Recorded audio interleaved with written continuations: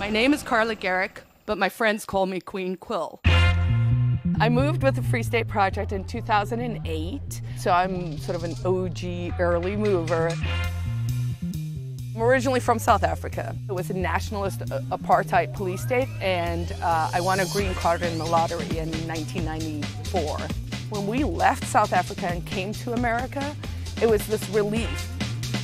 So we went through the dot-com bubble, and we were like, America is awesome. They give you massages at your desk. We had no idea that it wasn't really a normal economic cycle. And so when that crashed, actually, my husband lost his business, our company folded. So we were like, what just happened? And so having gone through that experience, it was the internet, it was the early days, we're all doing research, all the rabbit holes. And one of the rabbit holes took me to the Free State Project. And it's everything from you have a little more money in your pocket because taxes are lower, but it's also connecting with a community that's like-minded and just finding some friends. I mean, we're all weirdos, but it's like finding your tribe of weirdos.